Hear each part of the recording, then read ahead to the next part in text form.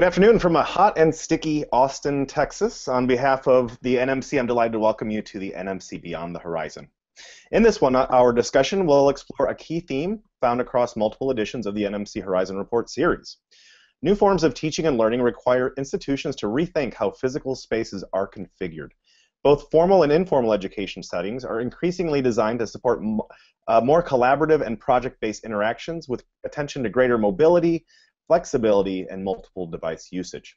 Today we're going to discuss projects from both the Higher Ed and Library Horizon reports. I'm your host today, Alex Freeman, Senior Director of Membership and Special Projects at the NMC. I'm joined by the NMC's Gordon Jackson and Brian Yunke. Please feel free to ask any questions via the unified chat. I've seen you've been able to find that, and let us know you're coming from all over the place. Florida, we got British Columbia, and other places in between. Before we get started, a bit of logistics in this session. We encourage you to ask questions. We've in some ways flipped this program so that the projects aren't new to you if you are familiar with the Horizon Report.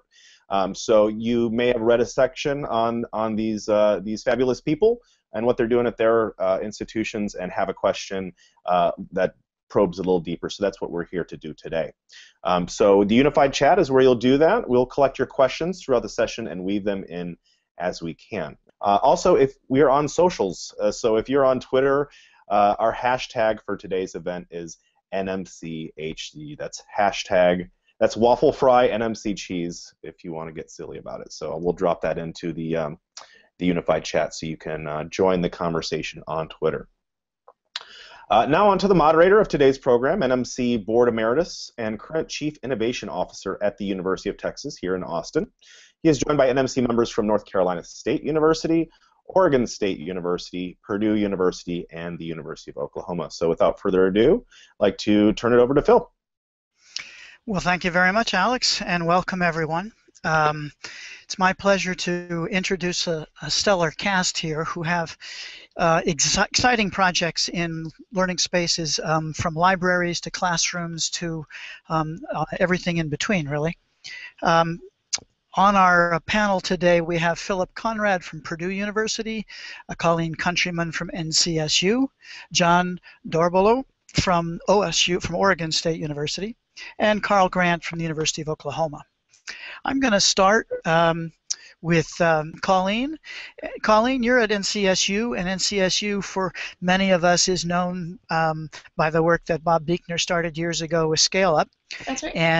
And I'd love to hear what new and insightful additions and enhancements that's happened at NCSU in the time that you've contributed. Sure, yeah. I actually had the opportunity to be Bob Buechner's PhD student as a grad student here, and so now I'm a teaching assistant professor, and I've been developing a series of labs using smartphone technology as a means of collecting data in the lab. So I worked with a group on North Carolina State's campus called the Delta Group, and together we actually developed our own free app that students can download, and it's called My Tech, and it's all one word. And so as you can hopefully maybe see on my screen, students can actually get raw data from their smartphone, and as they move it, the graph will correspond appropriately. And so we're using these smartphones, students' own personal smartphones, to reduce some of the pedagogical barriers that they encounter with traditional equipment in the lab. And so it really challenges the idea of a traditional learning space in terms of what you think of as a physics lab, because we're sort of removing the necessity of having traditional equipment and a traditional lab environment. And so we can take this technology outside or in students' dorm rooms or at the library, and they can perform physics experiments in their everyday lives. So in a sense, what you've done is enabled any space to become a physics experimental space. And in that sense, leveraged the instrumentation that's inside the phone, as your image there is demonstrating.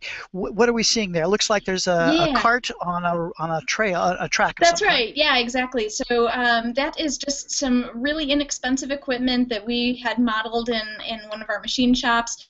It's just simply a wooden track with a very simple wooden cart, and we have rubber banded a student's smartphone to the cart, and attached to one end of the cart you can see a spring there. So what they're doing doing is they're actually pushing the cart up against that bumper at the end of the track, and so they're able to use the smartphone's internal sensors. There's one called the accelerometer, and they're able to download all of the raw data from that. So they're able to determine exactly how much force the spring experienced as it pushed away from the bumper. In fact, we actually asked students in a survey to report if they had used the smartphones at all outside of the lab experience, and there what you're seeing there is just kind of a glimpse of what our curriculum looks like now.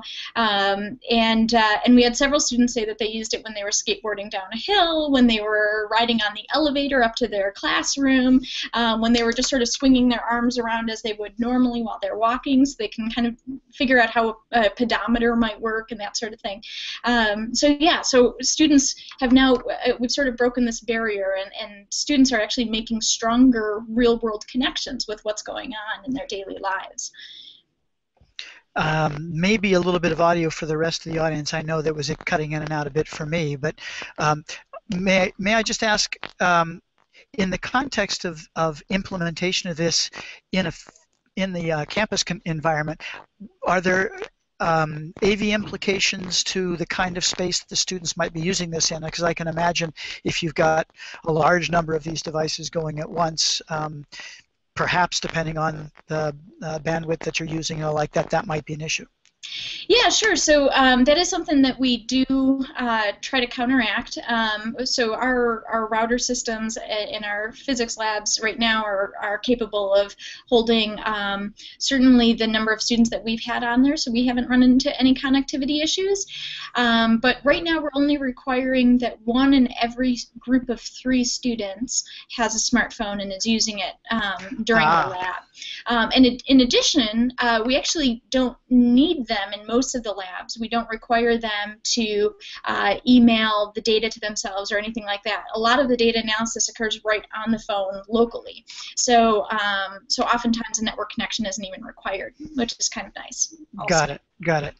And so you have looks like a smartphone in this image that you're showing now on a table of some sort, or perhaps that's a scale. Yep, exactly. Yeah, that is actually a turntable.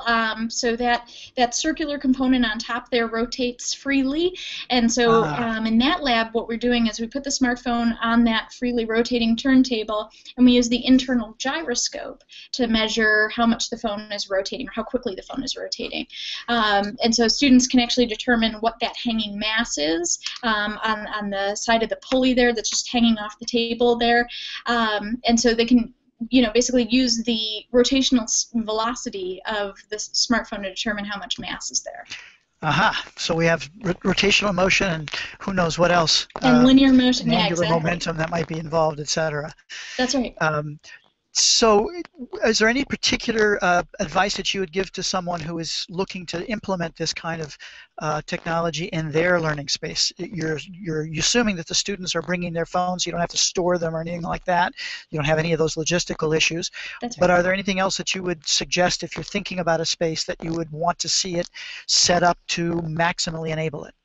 Oh, that's an interesting question. One of the things that we do have, one of the other projects that has been going on in the Physics Education Research Group here by one of my colleagues, Will Sands, is a series of kit labs where students actually go to a library during their lab time and they pick up a kit there full of the equipment that they need. And one of the unique things about that project is that it is actually synchronous. So TA is available over Skype effectively, and so they're able to give them just as much aid as they would be able to in a traditional laboratory environment.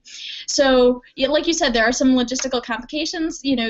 While the smartphone is incredibly capable, they do still need things like carts and tracks and springs and some really basic physics equipment. So just making sure that those sorts of things are available to students, however you decide to do that. That I see Great. as sort of well, thank you.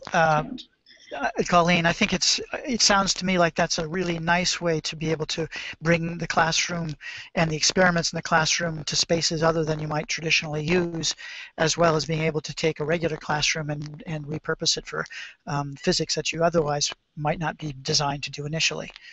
Excellent. let me turn to Phil and see if your microphone is there. Are you there, Phil Conrad? Yeah, I'm back. Can you guys hear me any better? Absolutely. Oh, Sounds great, perfect. great. So you're at Purdue, right? Yes, at Purdue University. And so tell me a little bit about the kind of learning space that you've put together for the students at Purdue. Okay. Our division serves graduate level students taking courses in engineering. We have 6, I believe, degree programs that students can earn completely online, and those would be like industrial engineering, mechanical engineering, and several others. We recently brought on computer science as well. So these are all pretty much 500 level and 600 level courses. We have these facilities that we designed. So we have the on-campus students come to these studio classrooms, and then we have a set of distance students that attend the classes as well. Now, most of our distance students are working professionals, so they don't necessarily have time to attend the lecture live. So they'll watch the lecture in the evenings when they're at home, or perhaps over lunch. And the way we have these rooms set up here, as you can see, is the instructor will sit up front, of course, and the instructor has a monitor in the back, and they can see whatever goes on that screen will be what will be produced out to the distant students. So everything's just recorded live, like I said, and students they do have the option to attend the course live. And we have a student operator who will work for us, and you can see on this picture here, in the back on the left, there's a window, and that's a control booth we have in each of our three rooms that we use for this purpose. And the student operator will sit back there and run the controls. So they'll run the audio for the instructor, and they'll switch the input sources. So for example, we'll start with a shot of the professor on camera, and then after a minute or two of announcements and some housekeeping items, they'll switch to the PowerPoint presentation. We also have a document camera on the front lectern that instructors can use. So you can see here too that we don't have a whiteboard. So everything's done from the devices that are on the lectern. In addition, so like I was saying, we'll have the student operator switch the inputs. So if they're on the PowerPoint, or switch over to the document camera or whatever, so the instructor doesn't have to worry about that. We again also have HDMI, VGA available, so if instructors have their own devices they want to bring in, like a Windows Surface or a MacBook or whatever, they can do that as well. Because yeah. So tell me, if you have the person in the control room, is there multiple classrooms that individual's controlling, or is their primary focus the one that we're seeing? So each classroom has one control booth, and okay. the student just controls the one class in that room. Yes. Right. And I notice you have microphones hanging from the ceiling. That audio receptivity or audio capture is often one of the challenges of a space like this. Are those hanging mics what you've currently focused on as the most useful, or are you still searching? We are still searching. In fact, in 15 minutes we have another test for some other equipment that we're testing for that very purpose. There's a new product that we came across, and we're testing it to see if it's something that we would like it to to replace these microphones. Actually, they work okay. These are the ones that you see that you saw in the picture are Vadio microphones that hang down, and we still have issues in trying to capture. Especially like if a student asks a question, we have a little bit of an issue trying to capture the first couple words to get the audio level set really well. So we have been exploring some other options. One option we explored last semester was a tool called Catchbox, and it's basically just a foam box that can be passed around. Basically, a handheld microphone is what it is. And one of our instructors used that for his course. And it seemed to work really pretty well. So that was a nice deal. So we still have that, and so you have a good fallback if you want it. We do, yeah. So if you were to give some advice to someone who was putting this kind of environment together, are there particular elements of it that are more sensitive in terms of the overall student experience than others? Well, definitely the audio is a really pretty big deal. It's something that we've improved on over the past several years. We used to actually have microphones on the tables in the our old facility, Hmm. and again that worked okay, but not. And I think these ceiling microphones work better, but we're still trying to find a solution that's also like a ceiling microphone array to resolve that issue. So Right. because So that's students good. can Any issues with respect to sight lines or the number of reference monitors available or their size or things like that have become, at least from the student's perspective, things that you want to pay particular attention to?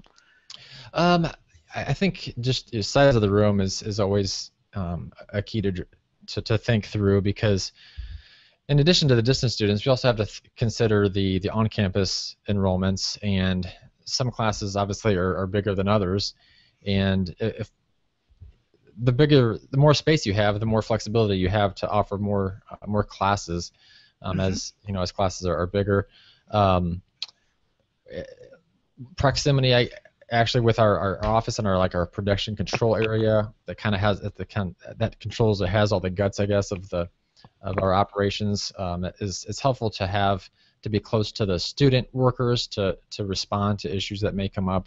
So our staff is, after we do Is some proximate. training, yeah, our staff is close by to help with issues that may come up Right. as well. So a couple of those Right. things are some things I've Yeah, it looks suggested. pretty. It looks pretty spacious in terms of square feet per student in that environment. Quite frankly.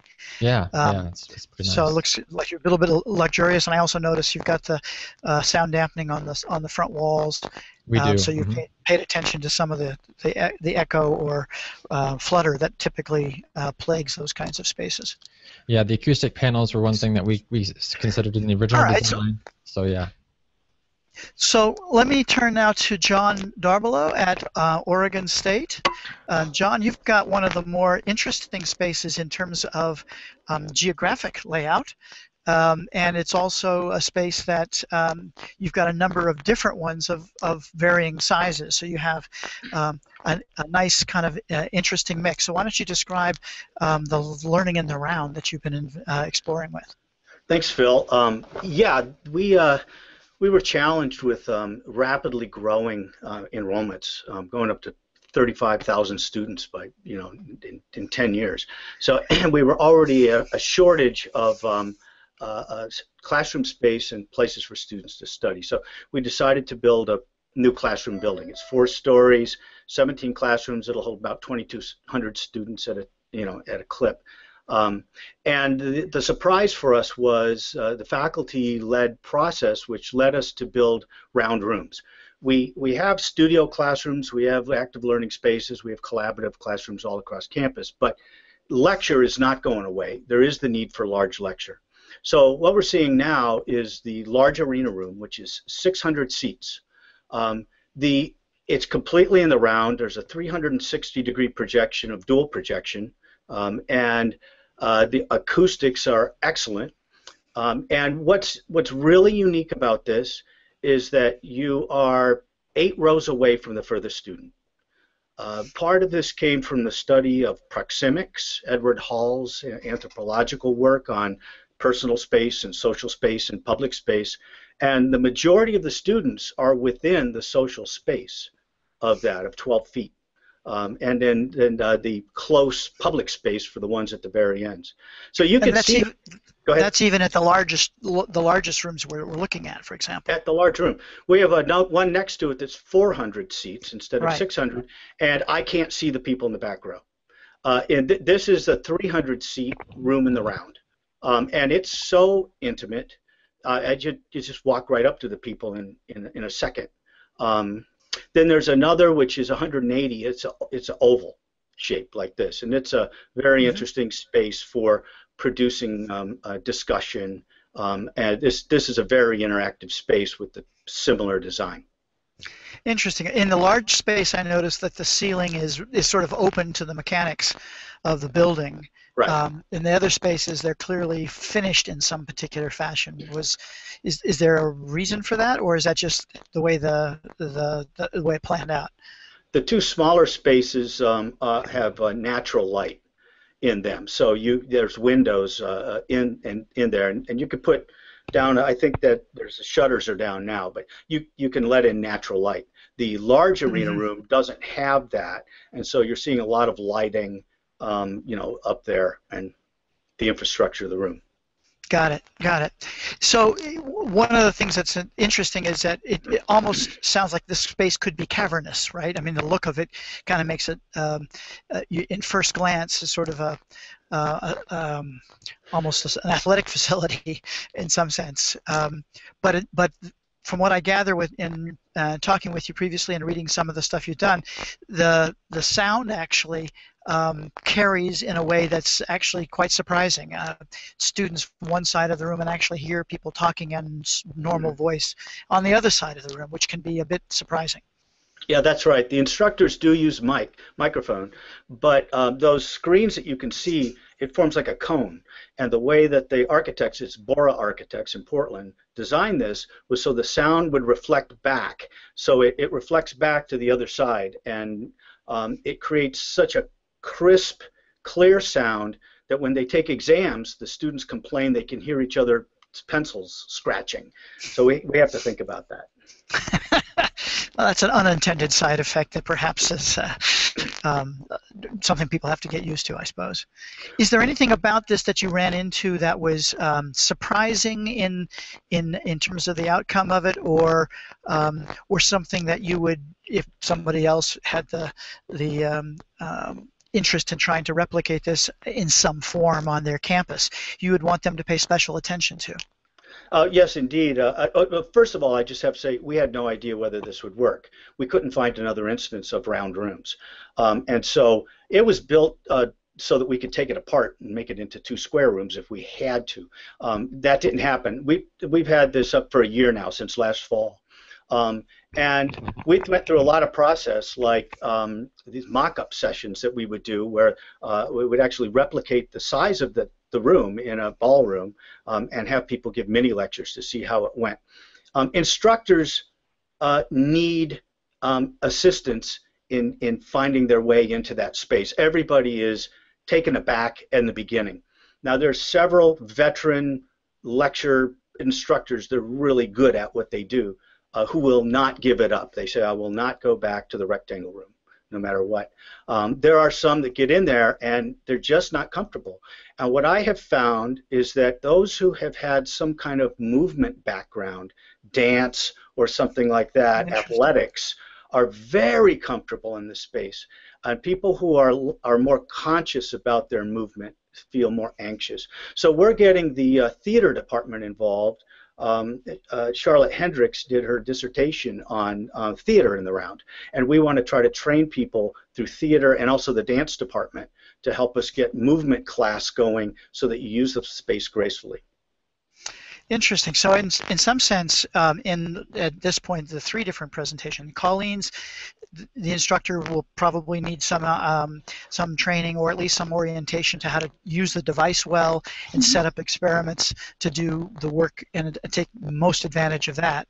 In the case of Phil at Purdue, that's in some sense a little bit more traditional distance learning format, but still it takes attention to teaching in that mode, so that you engage the external audience, or at least bring them in where you can. And in your case, you're on stage, and so you have the sort of ergonomic aspects of body movement and such, paying attention to the people around you.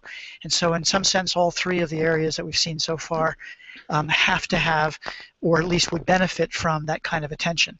And there's a nice graphic of the actual layout. Yeah, and I would like to say, yes, what would I suggest for people that would want to prepare, come visit us. We would love to show you the space, even if it was virtually. But if you could come here and actually experience the space during a class, it changes everything. Washington State University is building one of these in Pullman, and they came here while the building was being constructed, and it came back to see it in action. And so I think actually experiencing it for yourself can give you a real sense of how it would work. Excellent. Any particular last words of wisdom that you would give? I noticed that when you described initially the planning of this, you gave yourself an out, in a sense, in that the round spaces were in fact in an enclosed area that you could revert to something more traditional if it turned out that was, if it, for whatever reason it didn't work. Fortunately, it did, but is that something you would consider as a piece of advice to others if they had that opportunity? Well, I think once the concept has been validated, then people can move forward with confidence. We just didn't have anything to base it on. But right. It's more than just anecdotal evidence and some informal surveys. We have a agenda of formal research going forward called the Geometry of Learning, which is studying about 60 different course classes over 5 terms. We'll probably have about 10,000 students in that study. And we're measuring where they sit and what their grades are and correlate all of that. We're measuring sound and light and distance and angle of vision to the screen and to the instructor. And we're going to correlate all of this information together as well as qualitative surveys. So if wisdom's to be had, it's going to be once I get these results together and we can get some publication out there to show folks what this means, quantitatively and qualitatively, with good research. Right. So right. That's what. So the advice is, if someone wants to do this, get an airline fare and head to Oregon to take a look at it. Give me a call. Yeah, drop me a line. Sorry to interrupt. We do have a question before we move on from the audience. Yeah, it's from Lori Mumpower. I'd like to hear more about how faculty found ways to use the room and other unique learning spaces effectively. Did you work with a teaching and learning center, for example? Yeah, my unit is academic technology, and so and we're correlated with the teaching and learning center right here. They're right next door to me. So we put on seminars over the summer and in between each term for new instructors coming into all of the spaces in this building to acquaint them with the technology and also give them a chance to practice on stage. And I even took some of them to classes in action so that they could get a sense of how it went. There's very creative uses.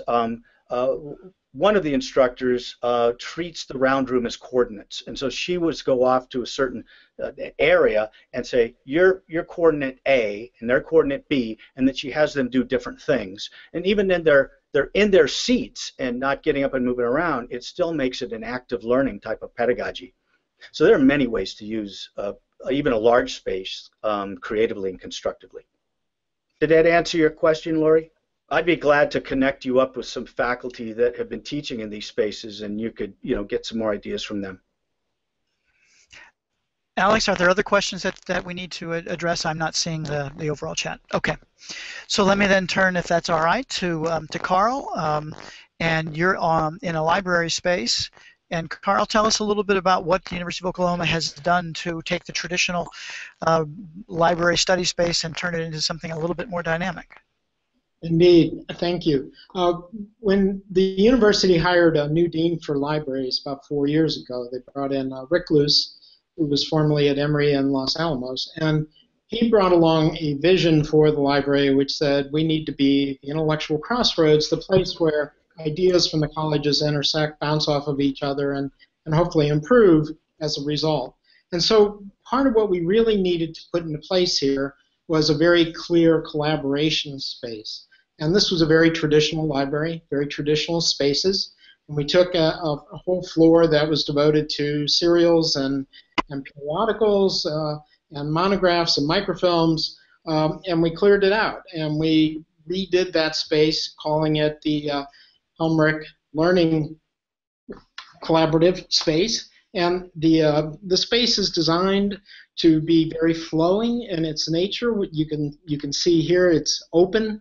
The furniture is all movable for the most part. You're seeing the help desk right there in the middle, but the furniture around it is all movable. The students can bring it together. A lot of this surface that you can see is writable. They can take markers and write on the tabletops and on a lot of the glass screens. And we knew that talking to the students, we'd done a lot of surveys before we actually plunged into this, that wanted collaboration space. They wanted to work together. They, and the library had the rather traditional single desk study cubes all over the place. And so this was a radical change. And we brought into this space both the help desk that you saw there in the first picture, which is staffed both by campus IT and by the library, so that whether you're having a technology problem or whether you're having a knowledge problem, somebody's there to help you. And it's done in the roundtable format because we wanted people to understand and see librarians as collaborators, not in a service mode. So it was a shoulder-to-shoulder kind of approach that we wanted to take there. We have group study rooms. You can see those down at the far end. There's 4 on each end, so a total of 8 that the students can book via the web or via Crestron controllers right on the door frame and reserve the space. We ask, of course, that take 2 or more students to do that. We have a series of post-edit workstations. You can see way down there at the far end. There are recording studios for both the students and the faculty, where they can record videos or seminars or their lectures, whatever is appropriate. And they can use those stations down at the end to do post-editing on their videos.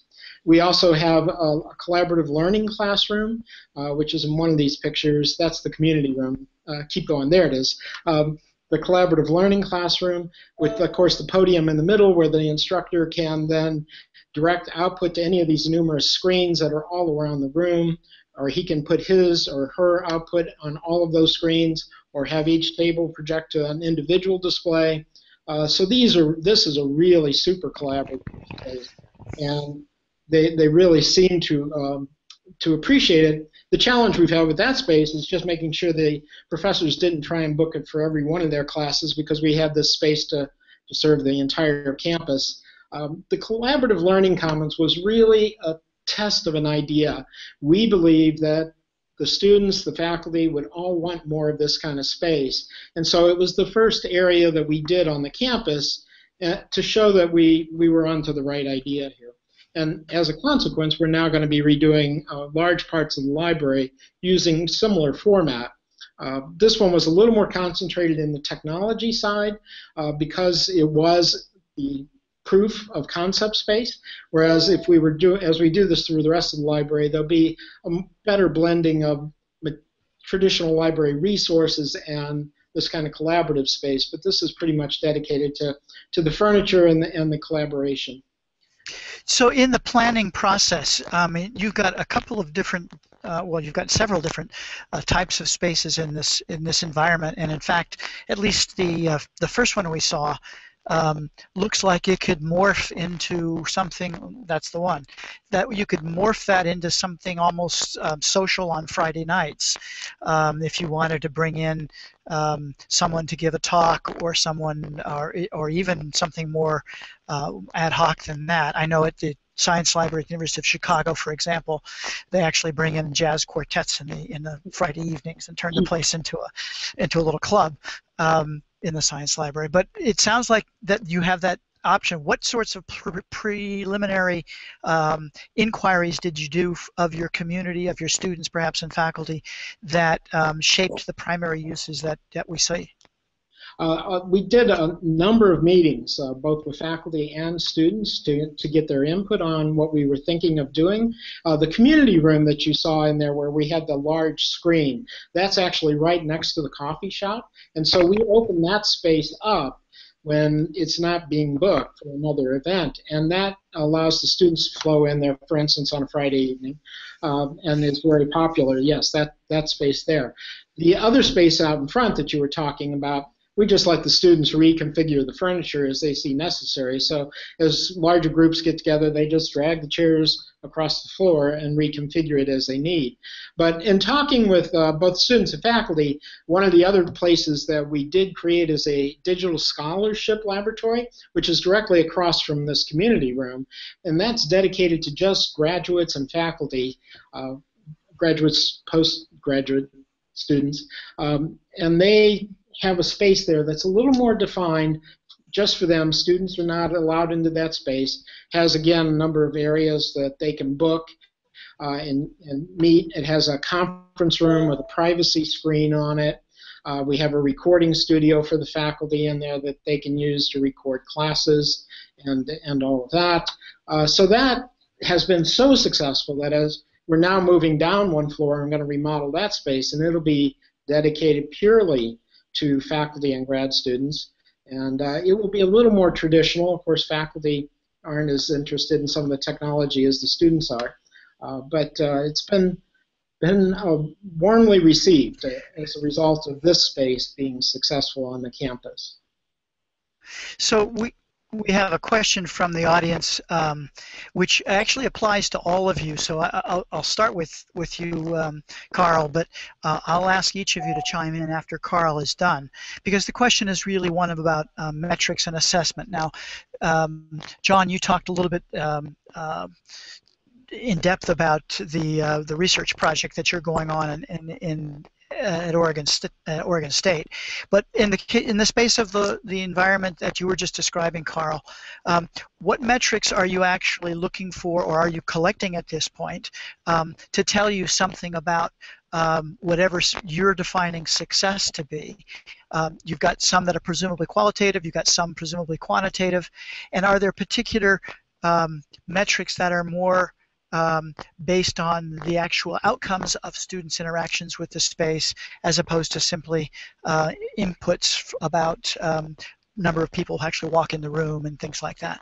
Yeah, well, we largely had to start with the body counts, which of course have been exceedingly high. Even at 2 a.m. in the morning when the library closes, there's about 200 students in that space. It'll hold about 1,500, but at 2 a.m. in the morning, we still have to push 200 of them out the front door because they would love having access around the clock. We do regular counts, of course, but what we're looking for is more what you're asking for, the kind of impact that we're seeing.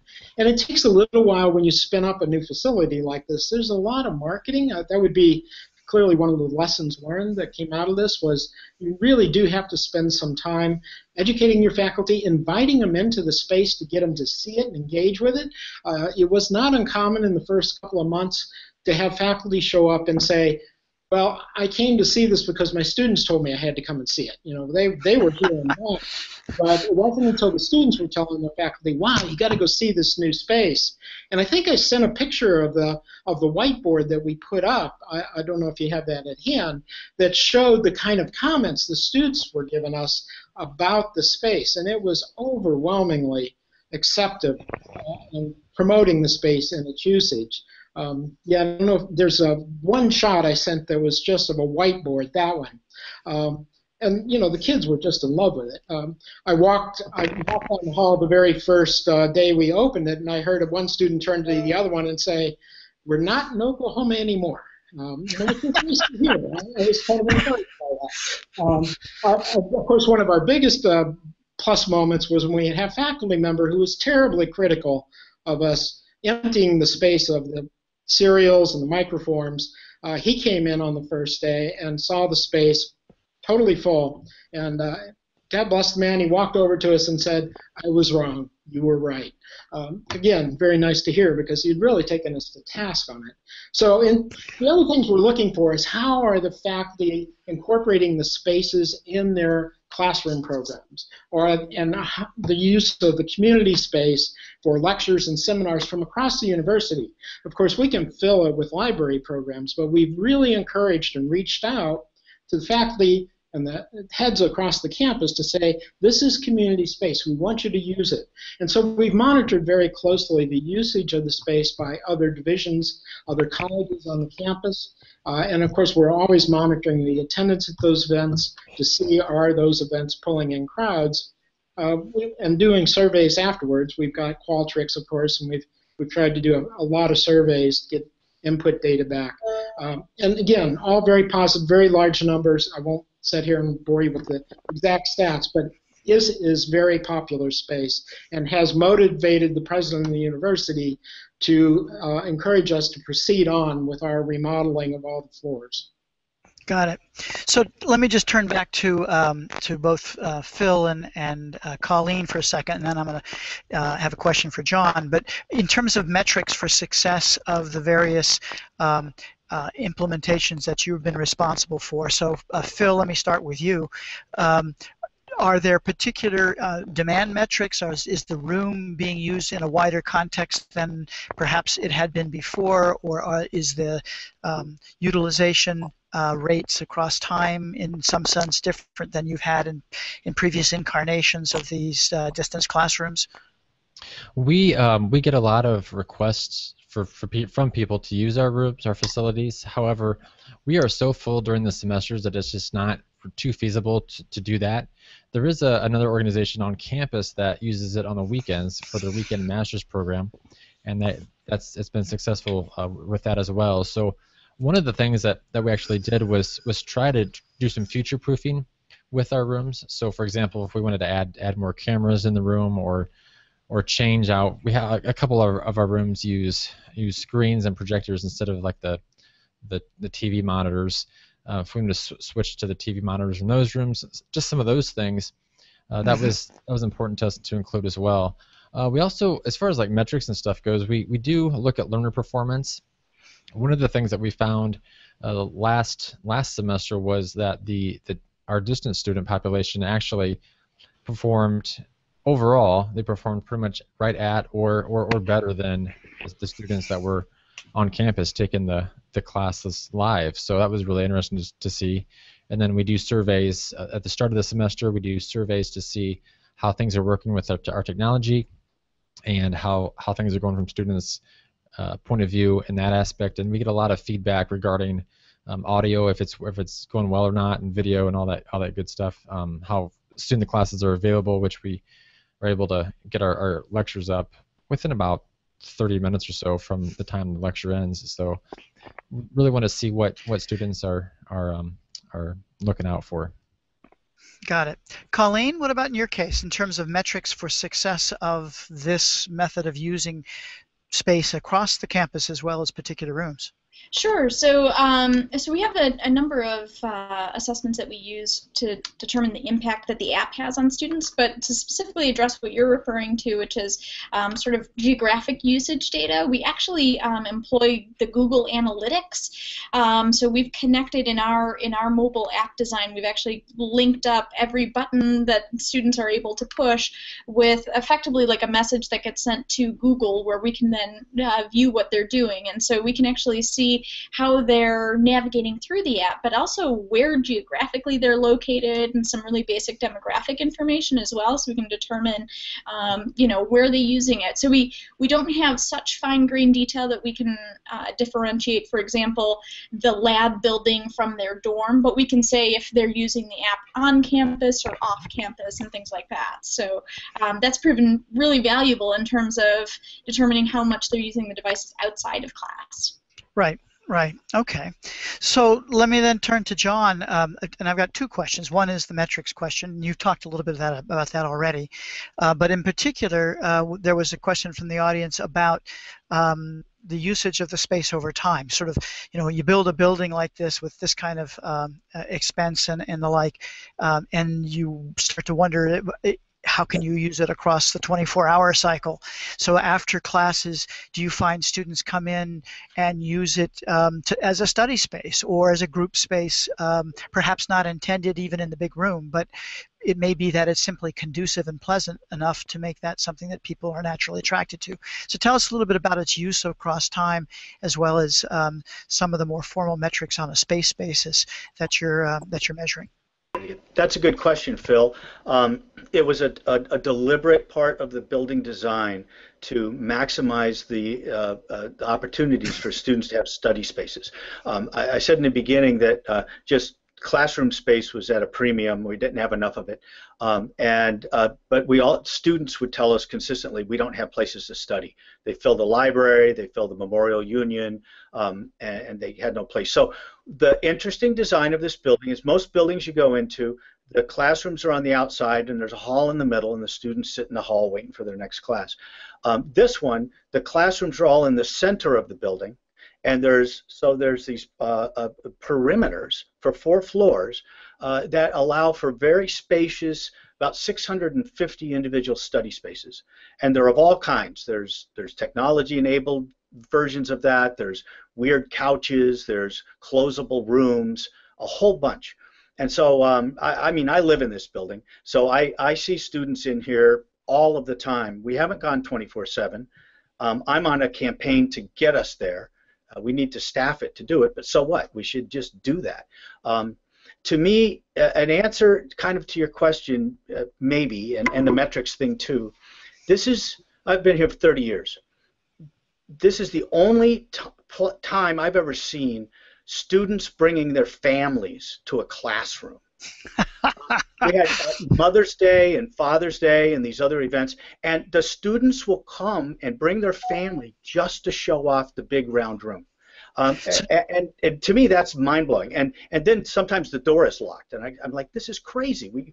You have to let people in. So I don't know. Do y'all? I mean, I could see some of the classrooms that you were showing, Phil and Carl, that students would, bring their families to those too. But to me, that's a sign of success. So if you get on the campus tour list for visiting prospective students and their parents, you've made a successful implementation, it sounds like. So, and that's a good notice, a good notification. What's actually happened here at Oklahoma, we used to not be on the campus tour. They'd walk by the front door of the library. Now they regularly bring them all the way through the CLC. Okay, so maybe that is one of the metrics that one has for a large-scale renovation or a greenfield build. It's actually a problem. We have so many tours every day that we've actually had complaints about the noise level in the CLC. Fair enough. Fair enough. And so let me just ask the group in general then. You've all gone through some relatively major engagements. You've had to deal with how you introduce these spaces to the faculty. You've had to deal with the logistics of the students' reconfiguration of these spaces. And in the case of Oklahoma, you just let them reconfigure it at sort of at will, it seems, for one of the areas. In a general sense, is there anything that one needs to kind of have one's antenna out for about the introduction of this space or these spaces to the community? Are there particular, proactive? I mean, you can send your announcements out saying, "Please come visit us" and such. But are there particular steps that you have found more effective to not only introduce the space but to introduce the faculty to the space? And I suppose to some extent the personal introduction and asking someone to come by and sitting down and showing them on a one-on-one basis is perhaps a really effective and continues to be one of the gold standard ways of doing that. But are there other hints about how you do that introduction of the space to the community that you would point out that aren't necessarily as obvious? Well, I don't know if they're obvious, but of course, when you're removing traditional materials from a library, you really have to work with the faculty. And I don't know about you all, but I find sending emails out to faculty is a very frustrating way of trying to communicate with them. So you have to try and get slots on their department meetings in order to get out there in front of them and talk to them. I've actually had faculty say to me, if an email comes from an administrator or a dean or associate dean, I just delete it. So it's like, okay, great. We're trying to inform you, but you won't invite us. We've scheduled a lot of events in the space to make sure that they were welcome to come. We gave tours purely for faculty. It took a lot of time and effort to orchestrate repeated engagement occasions. And it sounds like you actually used perhaps the most effective method, which is you had your students in an underground method of bringing it to their attention, so that it was something that they felt they needed to see in order to stay in good graces with their own classes. Is that a similar issue that you've encountered at Purdue? Do you have to go out and market this? You said the space was heavily used as it is, so in a programmatic sense, it sounds like it's an essential cog in the pedagogical delivery of the campus. And so one might assume that you have little in the way of marketing needs. In fact, if anything, you're fending them off. That's pretty much the case. We do have faculty orientations ahead of every semester, especially for the new faculty. It really helps them to get oriented to the room and see how things work, which it's not too much different than most classrooms on campus, which is part of our goal. But there are a few nuances as far as how the technology works, and sometimes introducing them to new technology on our devices that they can take advantage of. Particularly if they used to use whiteboards, we have other tools that they can use in place of that. So our rooms are pretty much scheduled out pretty much from 8:30 to 5 or so every day, and we actually have free control over our 3 rooms that space management has actually allowed us to take control of those rooms. So I work with space management, and I work with the 12 departments to schedule classes for those spaces. And there's probably growing competition because they're starting to get more classes online, and more departments are taking advantage of that. And there's some, like I said, we have six degree programs, so we really want to focus to make sure we hit those classes. But yeah, it's busy, and it keeps us going. Colleen, in your context, I suspect that your engagement and outreach was more along the lines of how to pedagogically integrate the collection tools that you've been building around into different types of problems. Absolutely. Yeah, that's exactly right. I've got the opportunity to work one-on-one with the instructors of the courses that match the labs that we're implementing the smartphone usage in. So I've been able to go and meet with them on a one-to-one basis and show them how the app works, and some have really shown an interest in actually talking about it in class. So it's another tie-in. It's yet another tie-in to what students are seeing outside of the lab experience. Excellent, excellent. So John, I mean, it sounds to me like your space has been a wild success, and that in the introductory phases of it, you may have had to done some particularly focused outreach in order to bring the move from the early adopters, the ones who were closely working with you in the planning stages, to a broader audience. Is there perhaps a transition to that wider audience that you've had to focus on? Well, let's say at least that it wasn't an abject failure. I mean, education isn't really a science, no matter how we like to think about it. It isn't yet. And so the real principle is do no harm. It's more like medicine than anything. And so we find that the students' grades are consistent with prior rooms, and so we're not seeing a harm effect. We're not measuring a downside. With the faculty themselves, well, we're still in the kind of traditional mode of the registrar picks by the number of students and so on. But this has fundamentally changed the way we think about how to allocate these rooms. And so now what I'm working on is a way to tie the pedagogical intentions through the course objectives, the learning objectives, as a way that we could actually tie it to how to assign a room. That there has to be an intentional, yes, I am going to teach in a way that uses this space effectively. And that's important because if you look at the literature of learning spaces, research, in higher ed, there's been almost no attention paid to the physicality of space. K-12, much more, but not in higher ed. And so I think we're just on the verge here with all of these instances that we're hearing of folks here of really being intentional about the dynamics and dimensions of the space that we teach in. That's going to mean different ways of organizing who does what, when, where, and how. So I would urge you to publish in the one journal that I do know in that space, the Journal of Learning Spaces, which is University of North Carolina publication, to get the academic contributions out there. And the one theme, before I turn it back to Alex, because I know you're going to want to wrap this up in just a minute or two, that I heard, which was kind of interesting across all of you, and that is the connection between the space that you focused on and its surround. In the context of the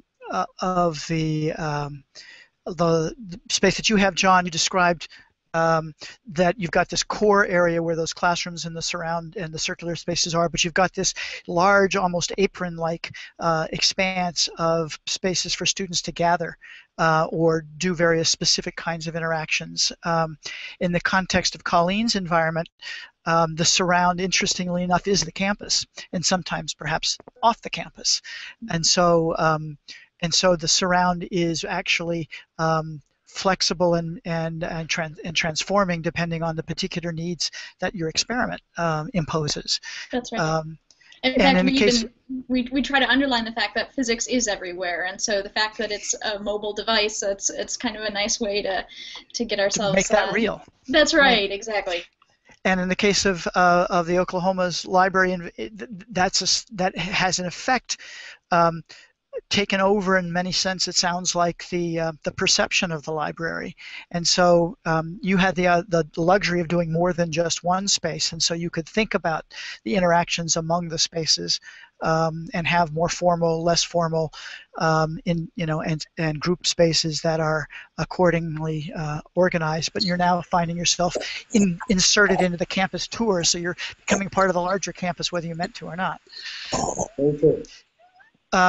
So, Alex, it sounds like we've gotten a variety of possibilities for people to consider, from the campus in your pocket or the learning space in your pocket to a formal space that allows the external students to participate formally with classrooms in the distance learning environment, and then a variety of very different purpose-built learning spaces, some for direct instruction in the context of Oregon State, but they also have this lovely surround to it, and then some for more informal spaces and exploration in the case of the University of Oklahoma.